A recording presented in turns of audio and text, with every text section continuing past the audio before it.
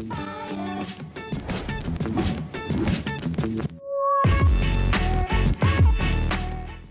guys, welcome to a brand new episode of Harry Potter Wizards Unite. Today we are talking about the second brilliant event for this month. Potter's Calamity brilliant event will be starting 11 hours 22 minutes from this time. By the time I release the video, which will probably be about 1 o'clock, you're looking at about 6 hours until it is released. So we'll be going through just heads up on some of the tasks that you'll be encountering, so to give you a little bit of preparation. So some of these you will be able to prepare for, so you'll get through them quicker. Just some general tips for the event and also where you can find all the different foundables. So to start off, let's look at the brilliant event challenges that you'll have to complete. Like the usual format, we have 4 in total with 3 tasks in each individual segment. So the first one is one that you can prepare for early on before you actually go into the event. So we have return 5 foundables by any family. That's going to be easy, nice easy $2. Dine at twins. I mean, you're probably going to need a couple of tips to complete that one. Obviously going to be very easy. Unlocking 1 portkey portmanteau. That could prove difficult if you, like me, are in a situation where currently I probably am going to walk off my final portkey by the end of the event. Now what I want to try and do is hold that 5k until it gets like 4.9 and then do no more walking. At that point, when I open the app, I will walk 100 meters and therefore trigger it, and that will count towards my unlocking of a portkey portmanteau. Now the second tasks we have are retrieve 2 brilliant golden snitches. So that should be pretty easy considering golden snitch is the only foundable that we'll encounter in the wild. We have brew 4 potions. Heads up on that one.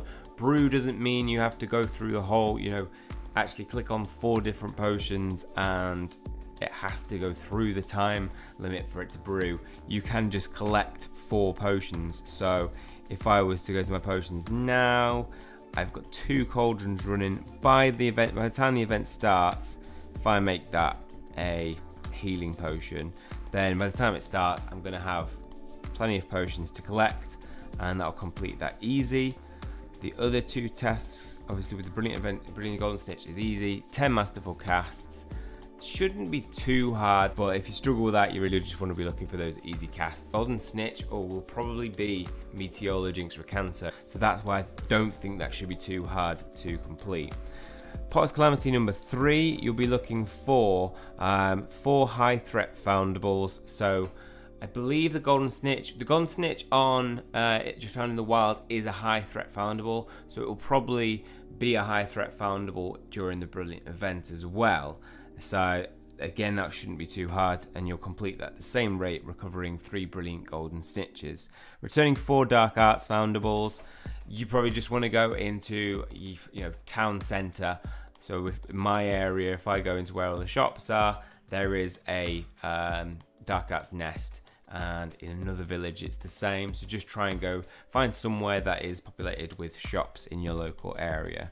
And then finally, so you can see we can get through these pretty quickly, probably in 24 hours easy.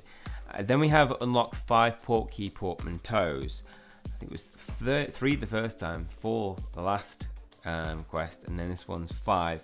So that should be, obviously, once you've hatched your first, still Pokemon Go talk.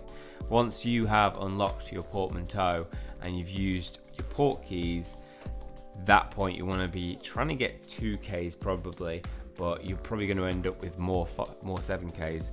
Just start walking them and you'll complete that in no time. Return 10 Ministry of Magic foundables, so that might be slightly harder. So the Ministry of Magic is usually found near offices, so you want to look for an office building, town hall, courthouse, ministry government building, and that is where you'll find a flag. You can obviously just go around where there's no flags, and you'll probably encounter a Ministry of Magic. So I can probably load up, and damn it, it's no Ministry of Magic, but it shouldn't be too hard to complete. And then finally you can finish off with completing 3 wizard challenges. Now you're probably going to want to use some of your brilliant rune stones at the fortresses. These will award you one of the items. So let's get into what the items will be in this event. So somehow I have Hogwarts paper scene. So, but the brilliant snitch, there we go, just clarifies that it's an unfoundable, it'll be the brilliant snitch, and the threat severity is high, so making, I think, one of those quests we've just looked at very easy to complete. The next we have the framed photo that will be of Harry Potter's family, and that will be given to you once you've completed all the quests. Now the DMLE badge can be found completing the second part of the 4 set of tasks. The London 5 photograph that we can see at the very bottom, that will be given to you for completing the third of the 4 task sets. Ministry ID of Harry Potter, that will be found through walking those 7k brilliant eggs. Usually you need 3 fragments. One of the kind of things about this event is going to be different is we now have 7k eggs will give a lot more experience in your 2ks and your 5ks. Therefore, it might be worth using those portkeys for them if you're willing to spend a bit, but if not, I would probably save them. I'm undecided what I'll do. I'll see what I get from my first few 7Ks and then decide whether or not I'm going to use any of my keys on them, being that they're a pretty hard currency to come by.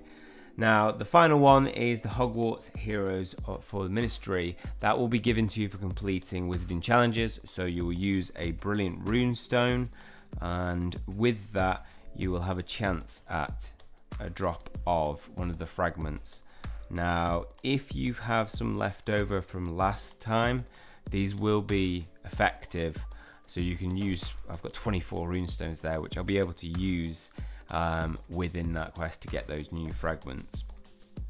But if you've only got a few, you might want to save some of those for the very end. You're probably going to acquire enough by the end anyway. You can see how this could actually realistically be done in the first 24 hours if you time everything up. I mean, all you really have to do is go out probably for 2 hours, and in that time just keep your 7k eggs lined up and you can complete this event.